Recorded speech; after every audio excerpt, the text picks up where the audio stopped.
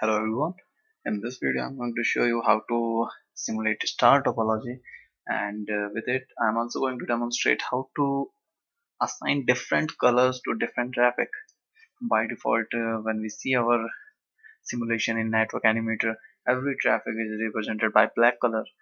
So here we are going to create a star topology, and this code I have already written. In this code I have created a star topology, and I have used two type of traffic generator. One is the FTP application which will generate traffic, and another one is CBR. So let me explain this script.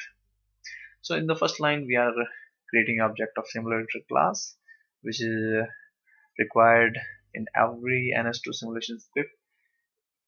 And here what I'm doing, here I have opened two files. First file out.tr is used to save simulation results, while this file is used for network animator data.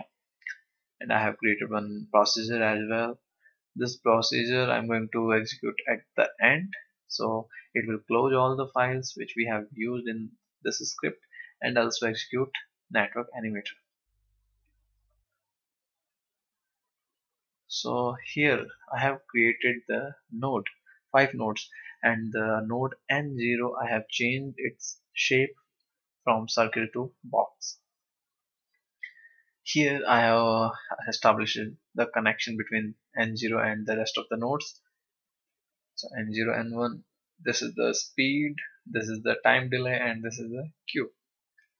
So after doing that, here I'm going to mm, set up a application on N1 which will send data to N2. So in order to attach application, first we need to attach agent. So agent I'm taking here TCP. So this one will be attached at sender side, and TCP sync, which is receiver for TCP agent, it will be attached at receiver side. So after creating these agents, I have attached the agent TCP0 to N1 and sync to N2, and then I have connected these two agents TCP0 and sync. And finally I have created an object of FTP class, and here I have attached this FTP application to TCP0 agent. And the similar code I have written for N3 and N4, except this type of application which we have used here. And after doing that, I have just specified at what time what will be done. So at point 1 FTP will be started, point 2 CBR will be started, and after 2 seconds these two will be stopped, and finally I will invoke my procedure.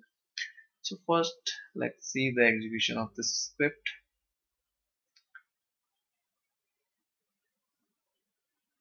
So if you can see, in this script we are having two type of traffic, and these traffic both are represented by black color. So it's hard to differentiate if we don't know sender and receiver. So what I'm going to do, I'm going to differentiate these traffic by colors. So how we are going to do that? First we need to specify colors. NS color 1 red. Okay, so we have specified that this number 1 is associated with color red, 2 is associated with color blue. And then we have to use agent. We will use TCP0. So this is the agent for FTP application. Set FID. So this is the variable. This is actually stand for flow ID. So I'm setting here FID 1. Here agent sender agent is TCP1. Set FID 2. So 1 will be associated with color 1, 2 will be associated with color 2. So let's see the execution now. So if you can see,